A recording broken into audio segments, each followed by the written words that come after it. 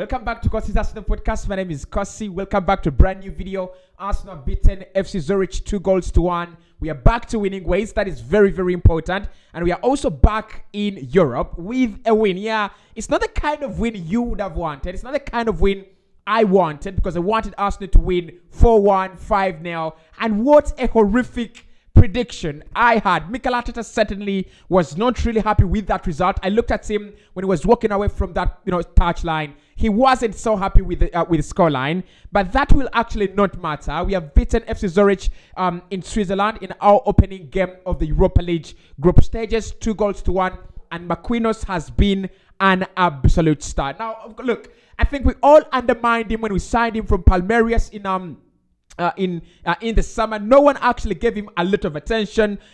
We thought he was actually going to be more involved with the under-23s than with this Arsenal's first team squad.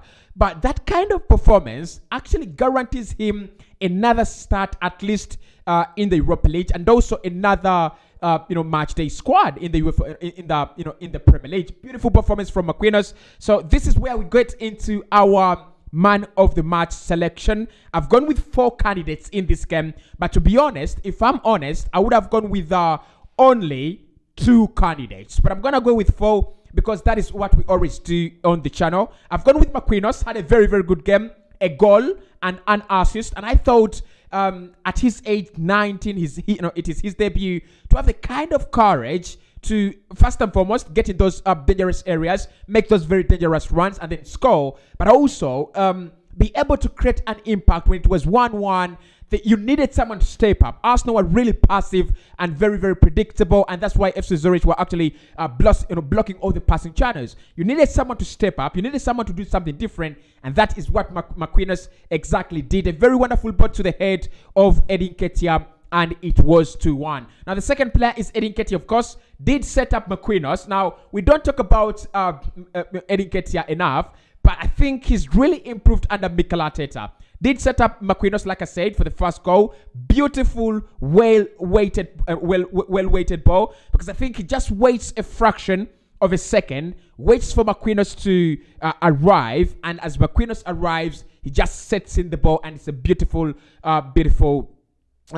ball. Then you have of course Edin Ketia causing the penalty on the other side as we were on the brink of half time, but then changing the odds as well. A very, very beautiful header assisted by Marquinos. So I thought, I don't think Edin Ketia really played very, very well, but I'm gonna say he deserves to be mentioned as man of the match, as a contender. But my real man of the match, if we don't go with Kieran Tierney and Marquinos, is Kieran Tierney. Now, I thought Kieran Tierney, Edin Ketia and Marquinos is Kieran Tierney. I thought Kieran Tierney had a very, very good game. And today is the first time I've seen him play in that Alexander Zinchenko role. Now, many of you could have probably have not seen what Mikel Arteta tried to do with Eddie, and I'm gonna try to explain that with Tierney. I'm gonna try to explain that later in the video. But you literally had Tierney play a free role. We've never seen him play that. He played in the center of the midfield. He played in the middle of the park. He had a lot of space. He had a lot of time to do whatever he wanted. And I thought it was so genius from Mikel Arteta just to allow Kieran Tierney take up that role, absorb that role Alexander Zinchenko play, so that when you lose Alexander Zinchenko, Kieran Tierney doesn't look so new to the role. And the reason that's why he's actually not performing very well is because he's no longer playing as a traditional fullback. He's now playing as an inverted fullback. But he had a very, very good game. I thought he had more touches on the ball than anyone. I thought he had very, very decent touches in the middle of the park as well. And number 4, I thought Martinelli and Xhaka really had a good game. So let's go with Xhaka. I thought Xhaka had a slightly better game than that of Gabriel Martinelli. Martinelli did run about, had a few runs off the shoulder, but I really don't think he impacted the game as much as Xhaka. And because Xhaka had a very good game with Lokonga, we kept the ball better. we dominated the bigger part of the ball, although chance creation is something we actually didn't do. So Kossi's man of the match is Kieran Tierney, but in the comment section, let's go with your man of the match. Let us know who was your man of the match. Was it Eddie Nketiah? Was it Marquinos? Was it Granit Xhaka? Or was it Kieran Tierney as well? So look, 2-1. I thought. Now, let's start off with the lineup, because I thought the rotation was absolutely needed. If you look at how Mikel Arteta decided to line up a 3-4-3 formation with Fabio Vieira slightly pulling out of the top 3 to become a number 10. And he did actually have a very, very good game, but I like the way we started out. So that is the lineup. Turner or Matt Turner in goal. Not a very good performance, honestly, but I thought there was nothing much to trouble him. The back 3, Gabriel Magalhaes, Rob Holding, and Tomiyasu did well. Anything that was thrown on their way, they actually dealt with it very, very well. In the midfield, Xhaka, Lokonga, and then Kieran Tierney as well, part of the midfield. And I think he really, really had a very, very good game. And then Marquinos, I thought they had a very, very good game as well. Then Fabio Vieira up top, Eddie Nketiah up top, and Gabriel Martinelli up top as well. So, look, to be honest, that performance there lacked a couple of things, right? Yes, it's a win. We will take it. It's a win that means Arsenal back to winning ways. It's a win that means that Arsenal back to on Europe with a win. But I thought it lacked a couple of things. Now, let's first talk about putting games to bed, because this is a problem we've not talked about on this channel this whole season. Arsenal have dominated almost 75%, with 75% ball possession in many of the games we have played this season. That starts from Crystal Palace, Man United. I don't remember the other games we played in the Premier League because we won all of them, and it really doesn't matter. But this game, we had possession up to 85%. 85%. It's so similar to what we had against Man United. We had the better share of the ball, but we didn't create the chances. And it happened. It actually manifested in this game as well. And I thought we need to talk about it, because this is Europa League, so no one is going to say, because you're being sarcastic or what. Let's talk about it. Arsenal need to start barring games. Arsenal need to start putting games to bed as soon as possible when we have the chances.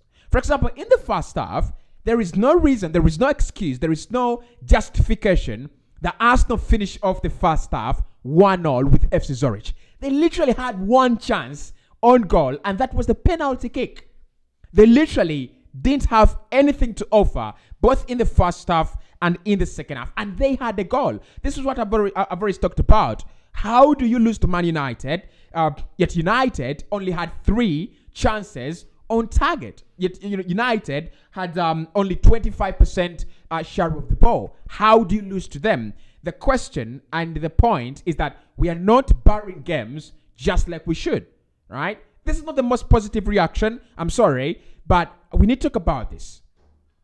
When you're having 85% ball position, when you're having 90% ball position, when you're having, I don't care. Thierry Henry puts it very clearly in his reaction to the Manchester United defeat. They had the ball, Arsenal, but possession doesn't win games, right? And that is why it is so hard. The picture of the Man United game is very, very blurry. It looks like Man United were the better side. It looks like Man United had a better game because they had a better game plan. I'm not against Mikel Arteta's game plan because it is one that really freezes the opponent. And as a person who supports Spain a lot, I just love it. I just love it when you freeze your opponents. You can create a lot of passing lanes. You can work the channels. You can do a lot of that work. But the final third, work is lacking. Eddie Nketiah, for Christ's sake, was our striker. But how many chances did Eddie Nketiah get in that game? To be honest, I'm going to say this. Eddie Nketiah did not get any decent chances, both in the first half and in the second half. He didn't get any chances. And it is very similar to the situation with Gabriel Jesus against Man United. No chances created for our number 9. But we have a Fabio Vieira on the pitch. And we also have a Kieran Tierney. We are having a right back. we're having fullbacks, we're having a Martin Odegaard as a number 10. We need to start creating chances, more chances. We need to start scoring more goals. We need to start putting games to bed. If you still remember my prediction, it is nothing. And I say this, there is no excuse for us not winning this game with a 3-goal margin. And the fact that we don't surprises me, amuses me, baffles me. I don't understand why we are not scoring goals. We are dominating games. We are dominating teams, because that would have been our problem. That because we're still learning the system, it is hard for us to dominate games. No, we are dominating games. But why aren't we breaking teams down? We need to start doing that, and we need to start, barring games very, very early. But I thought the performance, it was so comfortable. As an Arsenal fan, it's one of those games where I sit on my table and I'm like, a goal is coming, and it came. Yes, they've equalized, but another goal is coming, and it came.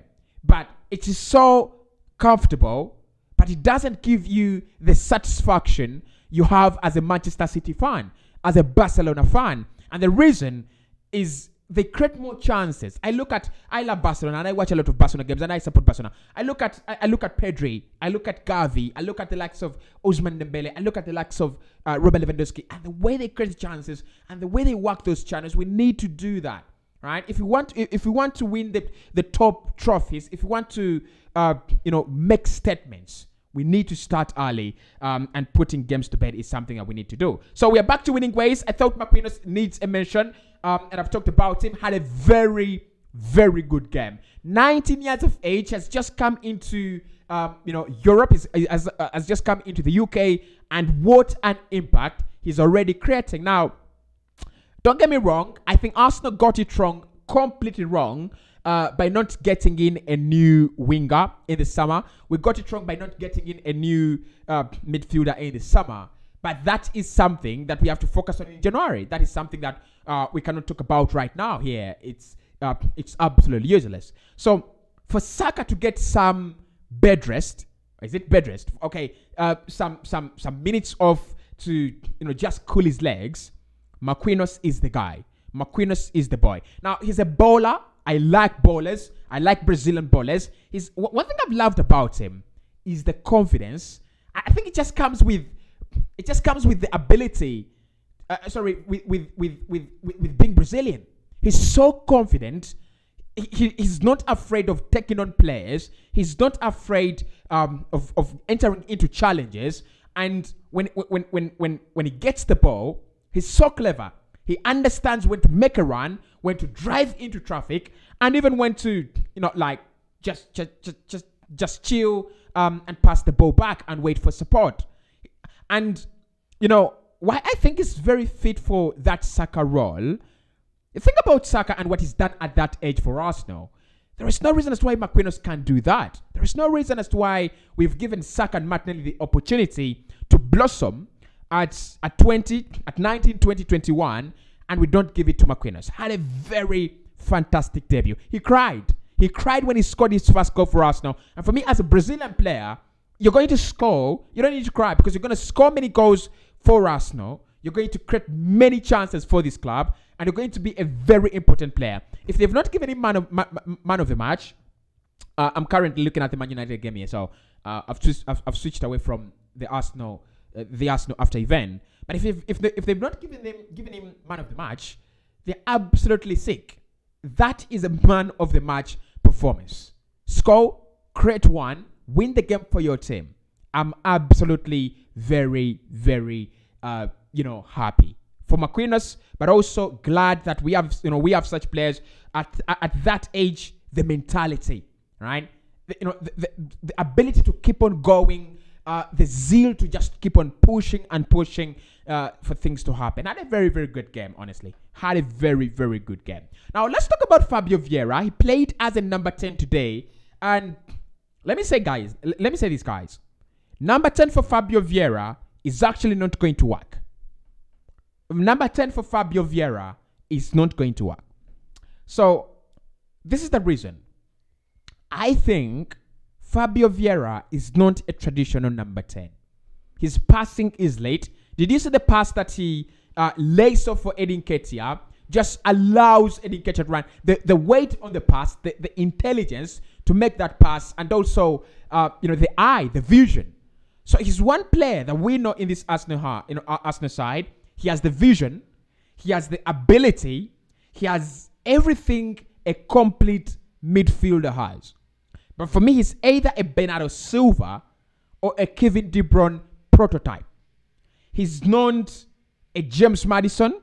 He's not that kind of player. I don't think he's that kind of player. I think he wants to be more of a Luka Modric kind of guy. Loves to have his space, loves to have that freedom to roam around the pitch. And at times, with Mikel Arteta and Pep Guardiola, you might not have that, because that role to roam around everywhere has already been given to Kieran Tierney and Alexander Zinchenko. We'll talk about Kieran Tierney in a minute. But I think Fabio Vieira, the role that he has to play for Arsenal, very similar to what Martin Odegaard is doing, but quite very different. If you've seen how Emile Smith-Rowe plays for Arsenal, that is what Fabio Vieira wants. Allow him around, allow the pitch, allow him, get on the ball, drive at defenses, allow him have that time on the ball to pick out a splitting pass. Didn't have a very good game, but I thought the way we used him also is lacking. Now, I don't want to become a Fabio Vieira attorney and lawyer. I'll stop it at that. But I think the typical number 10 for Fabio Vieira, just like it doesn't work for Martin Odegaard, it won't work for Fabio Vieira. Just don't limit them, into that circle. Just allow them play in those pockets of space that are left by Xhaka, that are left by Gabriel Jesus, that are left by Saka. Allow them create the superiorities. Allow them create the overloads in midfield. Don't restrict them to being the traditional number 10. It doesn't actually work out. So, but I thought Kieran Tierney, on the other hand, had a better game than anyone on the pitch. Kieran Tierney, this is the first game I'm saying this. I've been impressed. I've been impressed.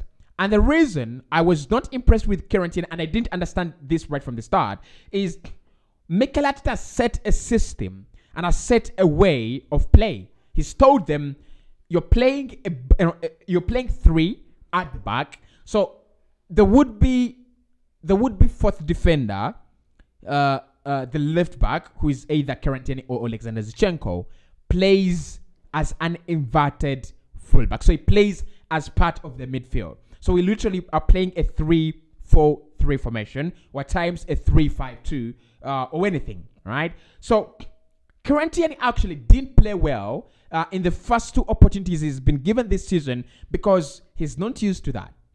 Because if you look at Kieran Tierney today, much of the work he's done has been part of the midfield, winning the ball back as quickly as possible. And the reason there, lads, is because Xhaka has taken up a higher advanced role. So if Xhaka is high up the pitch, he's always finding himself in the penalty area, just like Ike Gundogan. You need to have another player replacing Xhaka in midfield, making sure that there is enough cover in midfield. And that is what Kieran Tierney has done. I think he's won more duels. I think he's won the ball back today more than anyone. I think he lacks that brilliance when it comes to, splitting passes. I think, he lacks that kind of brilliance. But apart from that, I thought he was all right.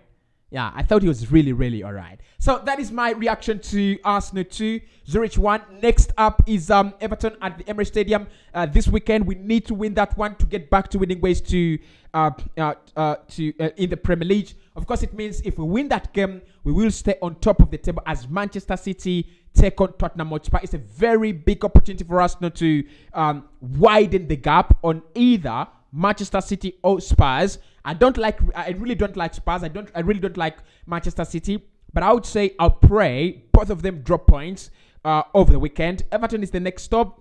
Every player, I don't expect more injuries. Every player today has, just had a few minutes to warm up. The rotation was absolutely spot on.